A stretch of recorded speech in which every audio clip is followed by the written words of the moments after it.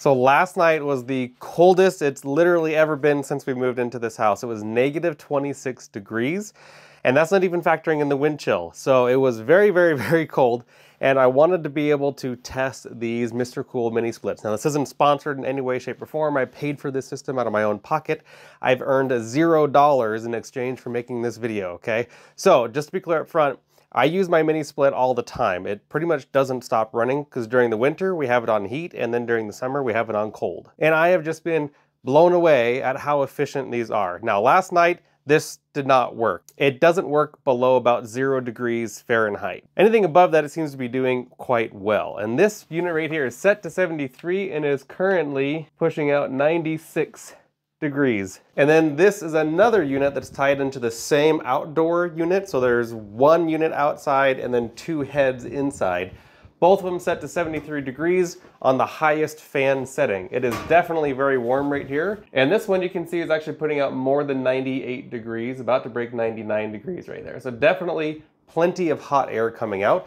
But what's the temperature outside? And right now it's 1.4 degrees outside. So it is bitterly cold out here. So we literally have a 100-degree difference between the output of the mini split inside and what the outside temperature is. Okay, let's go inside. Now you'd probably be surprised to find out that those 2 mini splits putting out that much heat, which is easily capable of heating over about 1,000 square feet, is using equal or less power than this single heater right here. Now, if this is your first time to the Minuteman Prep YouTube channel, my name is Ben, and I like emergency preparedness. And one of the major things I like to focus on is solar backup or even off-grid solar power. So if you have questions on what kits I prefer and actually use to back up my house and my off-grid cabin and my RV for 100% boondocking, go to poweredportablesolar.com. You can also shoot me an email to info@poweredportablesolar.com, or you can get direct access to me and I can help you with whatever preps you've got by becoming a contributor on Patreon by going to patreon.com/MinutemanPrep. So for this video, I've completely opened up my electrical panel and we're gonna see exactly how much power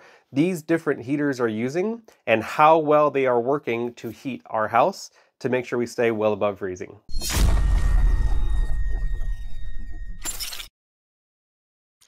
Not everybody wants to pile up a bunch of wood for a wood-burning stove, but it's absolutely a great option. I'm not saying that there's something better, I'm just showing you guys how this has worked for me as far as offsetting my electricity bill because I'm using far less energy on average to heat with the mini splits than any other kind of heater. Now the reason I've got this opened up is because we want to do some simple math. Now the way that you calculate watts is by taking volts, multiplying it by amps, and you get watts. If you have the same amount of watts over 1 hour, then that tells you your total watt hours consumed. So for example, on your electricity bill, if it says you're using 1,000 kilowatt hours a month, then that puts you at about an average of 33.3 kilowatt hours per day, or about 1.4 kilowatt hours per hour. And so that's how you can factor your electricity bills. If you're using 1.4 kilowatt hours an hour, you do that for 24 hours a day for 30 days in a month, you're gonna use about 1,000 kilowatt hours, and that's what you're gonna get billed for.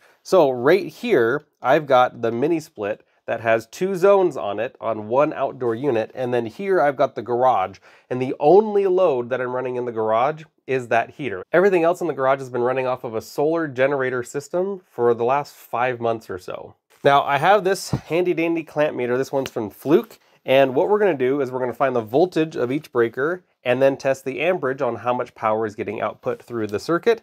And by doing simple multiplication, we can find out the exact watts that are being used. So first right here on the mini split, what I'm going to do is take these 2 probes and put them right here. And so we're getting 246.5 volts right now. We're gonna call it 247 volts. Now on this breaker right here for the garage, I'm gonna put my red here, and we can see we're getting 123 volts. Now the other cool thing about this Fluke meter is I can go all the way up to this setting right here, and as long as I put this around one of these wires here, I'm gonna get the exact amps that are going through that wire to run everything on that circuit.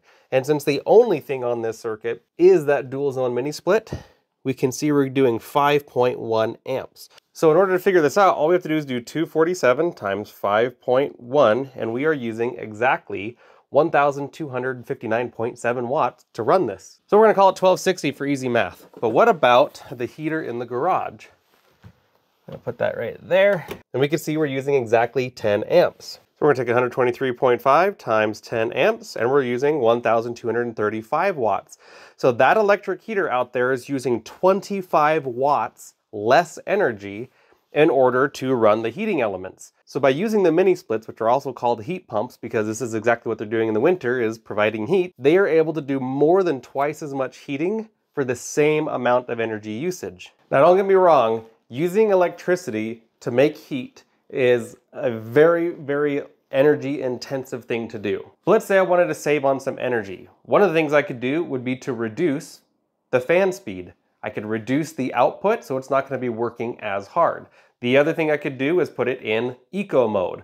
The biggest thing I could do would be to put it in 100% auto mode. Now what auto mode is going to do is I'm going to set the temperature that I want the room to be at.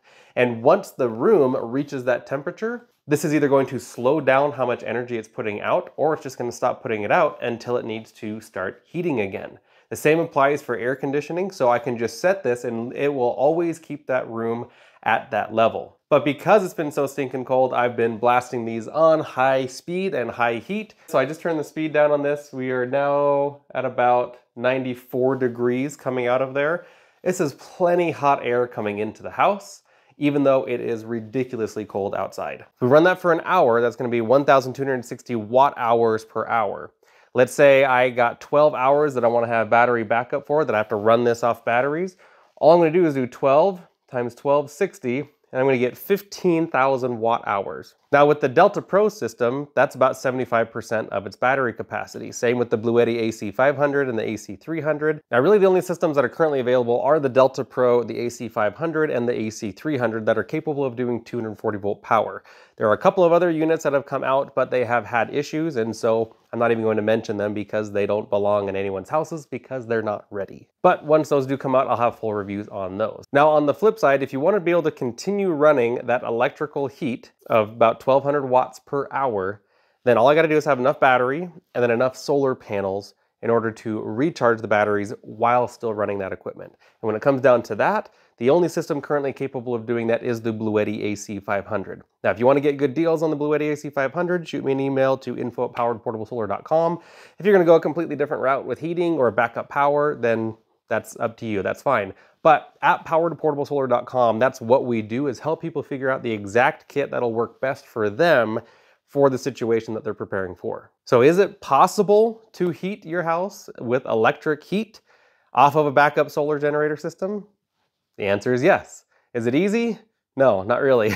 It does have quite a bit involved with it, with a lot of solar panels and a lot of battery capacity. But it's definitely possible to do it. The other option would be to use something like the Hotspot AC/DC 18C, which is an 18,000 BTU mini split heat pump that I have installed at my off-grid cabin. Now the unique thing about that one is it has the ability to run off of solar panels directly during the day rather than another 240 volt power source. But in addition, the Hotspot Energy can also run off of any other 240 volt power source, whether it's a really cloudy day or it's night and you're using your batteries. So that option does give you the ability to be getting lots of heat or cooling, same for about 1,000 square feet, but during the day it's powering itself with the solar panels. So that is a huge cool thing to do. But the disadvantage is it's only one zone. So it's got to be getting into a wide area to really be effective. Now, why is it important to have solar backup? It's because people are having power outages far more commonly. Electricity rates are going up,